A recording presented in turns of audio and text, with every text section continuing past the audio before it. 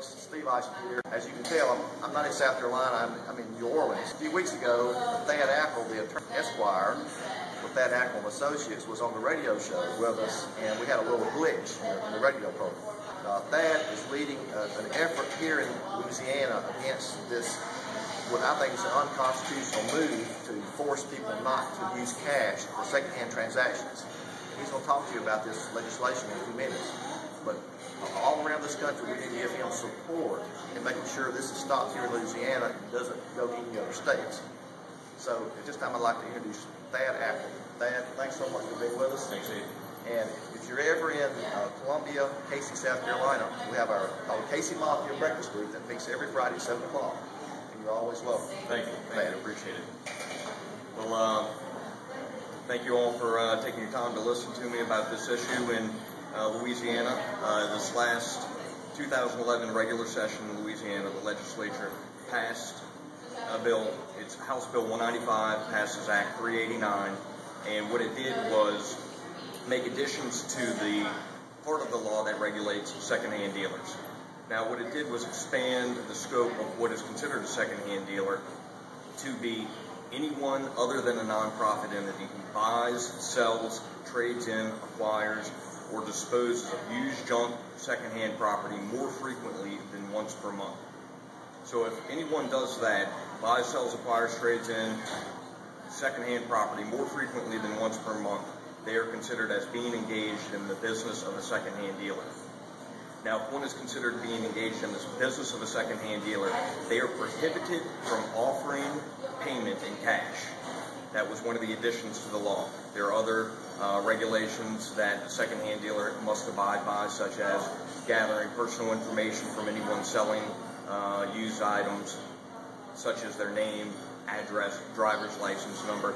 It even goes so far as to require that the license plate number of the vehicle in which the property was delivered be obtained by the secondhand dealer and recorded.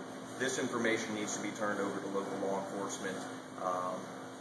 And what the legislators who brought this bill forward were discussing was that they wanted a way to be able to further track criminals who are selling potentially stolen goods, fenced items, and they talked about restricting secondhand dealers from being able to pay in cash because that was a disincentive for criminals trying to sell stolen items. Interesting part about this is that throughout the whole discussion and when they were bringing this bill through the committees, they amended the bill to exclude pawn shops from the cash prohibition. So where they discuss not being able to offer cash as a disincentive to criminals selling stolen items, at the same time they take out the restriction for pawn shops. And so what it makes me wonder is that a rational basis for restricting the payment in cash?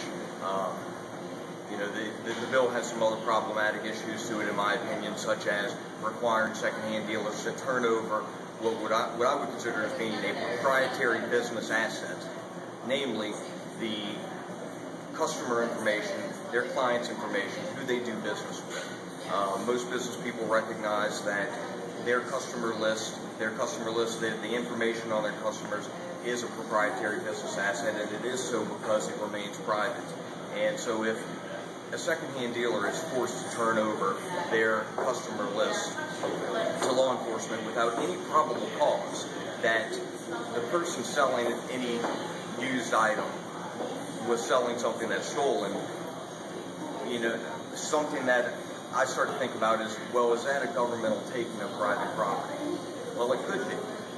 We see often that businesses are selling their customer list. There's a value to that, and I think it's well recognized that customer information is private property. Second, law enforcement has no reason to suspect that an individual selling secondhand property is selling something that's stolen. And so it's also, in my opinion, what could be considered a search of private property, personal papers and effects by the government where there is no probable cause or reasonable suspicion of probable cause that the person selling the item is a criminal or that items are stolen. What I'm doing right now here in Louisiana is to try to either do one of two things: repeal House Bill 195 Act 389, or even try to see what type of support there is for a constitutional amendment to the state constitution which restricts the state or any political subdivision from banning the free use of cash. I have a lobbying group, it's called the Liberty Lobbying Group here in Louisiana. I also serve as the president of the Foundation for Economic and Civil Liberty, a nonprofit organization that is taking this particular issue as one of the issues that they're trying to educate the public about. And through these two organizations, as well as getting out and just talking to as many business people and individuals that I can, we're trying to drum up some support to oppose this legislation and look for the repeal during the next session of the Louisiana legislature. As an attorney, I have many small businesses that I represent that this bill directly impacts, and they've asked me to look into the feasibility of anything that would make sense to go about correcting this issue. They feel as if they've been put at a competitive disadvantage by not being able to offer payment in cash, that they have been significantly restricted in transacting with their own private property, and restricting with the United States, restricting in being able to operate in United States legal tender. So, I ask anyone watching this video to do whatever they can, whether they live in Louisiana or outside of the state, to speak with their local representatives, to talk with their neighbors, to talk to other business people about, what this type of legislation can do, what type of impact it can have on business, and to make sure that if you are in Louisiana, to try to have this bill repealed. If you're outside of Louisiana, to make sure that this type of legislation does not come into your state and impact individuals and businesses wherever you may be. Thanks so much, and thanks everyone in South Carolina and around the country for watching this video. Thad is a leader in this effort, so please look at his website. I'll have the phone number on the screen. This is Steve. Listen, I've got my brother Lee Gary behind the camera, and Lee, I want you to pan over. We're trying to support businesses in Louisiana. We've got the New Orleans Coffee and Beignet Company. And Lee, look at the sign. And I'm telling you, folks, I'm not going to eat this, but this is Lee's Beignet. Lee, you got this beignet right here? This is Lee's Beignet. And we have coffee, and we're enjoying this. And this is the Fruits of Freedom. So people can go in business for themselves, enjoy what they work for, and we're trying to keep Louisiana and South Carolina and the other states as free as possible. Again, thanks for joining us, and signing off from Louisiana, this is Steve Isom. Thanks. Restricted in transacting with their own private property, and restricting with the United States, restricting in being able to operate in United States legal tender. So,